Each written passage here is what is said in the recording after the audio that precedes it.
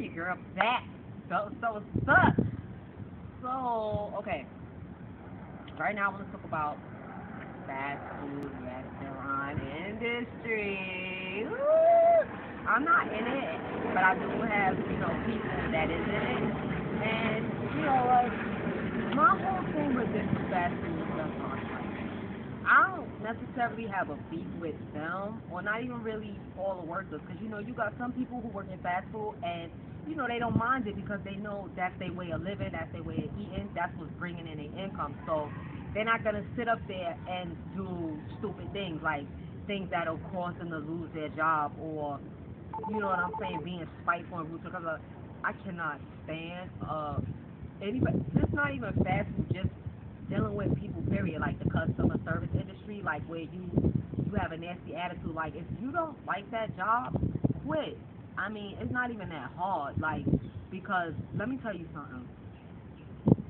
Granted, it's a difference between, like a spoiled not like and just a, like a not like, but you humble. And not even spoiled, because, like, for you to not like something and then treat people like crap, that's basically saying, like, you under the mentality, like, you could never get fired, and, you running something, and in all actuality, all you do is run your mouth. You giving yourself health problems, because being angry and all of that causes health problems and everything, and you just make yourself look bad, and you make that place that you work at look bad, because then you got a person who will say, I'll never eat at McDonald's again because so-and-so served me that day with that nasty attitude, or so-and-so did this. Like, I'm not even on front. That's happened with me a few times where, like, I honestly don't even eat at certain spots anymore because of nasty customer service representatives, I guess, that work there, and, it's sad, but you know what I'm saying? Like, I understand everybody needs a job and everybody gotta eat, but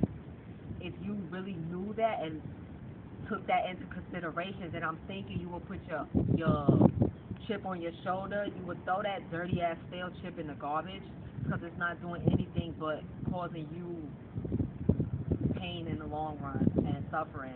And it's not what's up, because you hurt the people around you, you hurt strangers, you hurt yourself the most, and like I said, you also hurt that business too, because you make them look bad. Like, I mean, like, I did a lot of traveling, and not even enough. Let me not say that. I did some traveling. Look, let me not jump the gun. I did some traveling, and with my traveling, like, I eat. What the hell? I'm human, but I can't even say it's necessarily just one state that I can pinpoint that on with the nasty attitude thing, because that's a worldwide thing. Like, when I was in Arizona, I had a bad altercation with the McDonald's over there. And the McDonald's, it was beautiful. I mean, oh my gosh, McDonald's was so beautiful.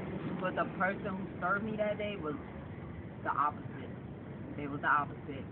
And to me, that damaged my experience with that McDonald's, because I promise you, to this day, it stuck with me. Like, it wasn't even funny. Like, I had ordered the grilled chicken special sandwich thing. Okay, so I ordered one of those, and like, at that time, I was a little prejudiced against mayonnaise. Like, I wanted mayonnaise, but not a lot. You know what I'm saying? So, I asked for a little not even mayonnaise, excuse me, ranch sauce, because like I said, I was prejudiced against the mayonnaise.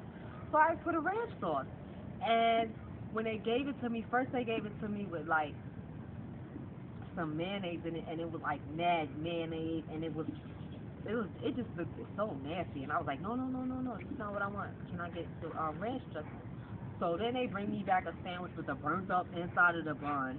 The damn chicken patty was cold, and then the damn cheese wasn't even melted, and they put like this much sauce in the middle of the bun. I'm like, no, this is not it. He put some. So it just got to the point where I just had to ask for like a plain sandwich and get the dressing and do it myself. But like, it shouldn't even led to that. Like, it really shouldn't even led to that. And then it was like this one time, me and McDonald's, we got a lot of issues, and I don't do McDonald's right now like that to this day, to be honest. Like, I was clinging onto them a little bit when they had that Shamrock Shake, but then they stopped that. And then the McDonald's on the beach kind of spoiled that experience for me, because I had to get like 8 Shamrock Shakes, because everyone who brought me back, it just did not look like what I was looking for, so I had to give it back. And And that's my thing. Like, you know, some people feel like I'm a bitch boy or whatever, but no respect. But my thing is like this. Like, if I'm paying my money, I want my food to be right. Like, if I'm paying you for a hot sandwich, you damn right I want a hot sandwich. And I want my sandwich fresh. I want my cheese melted. If I order some fries, yes, I want my cheese so hot that I'm like I want some hot, yes, give me them hot fries. Don't be giving me no stale-ass cold fries that you had back there for 2 weeks in the damn under the light on the rack and you trying to pass it off to somebody. Because they did that to me one time, I think. It was one of those times where, like, I used to stay over on Northeast 6th Avenue and they had this McDonald's on one. It's still there too on 167 and Northeast Second Ave. So after 12, they got this thing where like you can't order anything but large with your food. So I was like, whatever. So I got my little sandwich and my large fries, and that girl, she freaked that shit. First of all, it took like 20, 30 minutes to bring the food, so I knew for sure, all my food was gonna be fresh. I'm like, okay, that's what the fuck is up. You know, the chicken sandwich, it was fresh. The cheese was melted. It was hot. Other than that, I got my sandwich plain that time because that's a whole nother child. I don't do sauces like that because I don't. Yeah, but and with the fries, like when I got them, it was like the first, I don't know, the first 6 fries or so, they was fresh. And as I'm driving off eating the fresh fries, now I get to a fry that was like so old, it almost chipped my tooth. So I'm like, wow, you know what? And it was mad late. I'm like, fuck these fries. I just threw them out the window.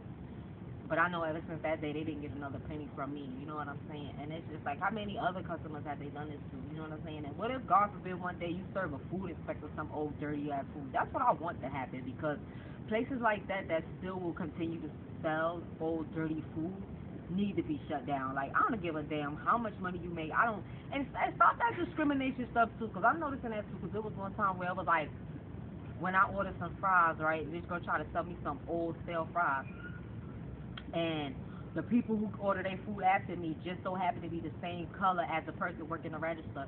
I bet you they fries was fresh though, because I saw the steam coming up out the bag. Why I couldn't get fries like that? And then I still had to wait like another 10 minutes for my fries.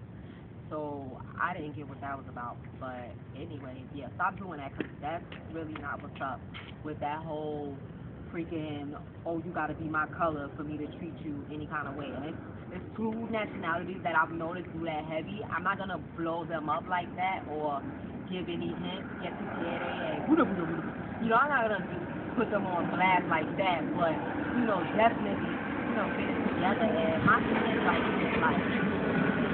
regardless of the color, right is right. You know what I'm saying? Wrong is wrong. So,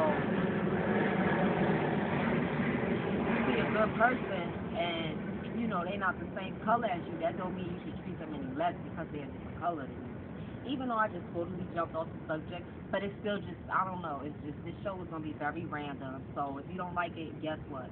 Tune out, because I'm tuned in, and I'm tuned on. But anyway, so yeah, like I say, you know what I'm saying? Cut all the bullshit, because it's 2012, like in 2 weeks it's gonna be 2020. So I mean, like we really need to get it together. And it's sad that with all the technology advancing, the people are not advancing. You know what I'm talking about? Like we still on this set mindset, this caveman mindset. Like how come technology can advance but people can't? So that's gonna be another episode. So with that said, I'm gonna wrap this thing up and stay tuned.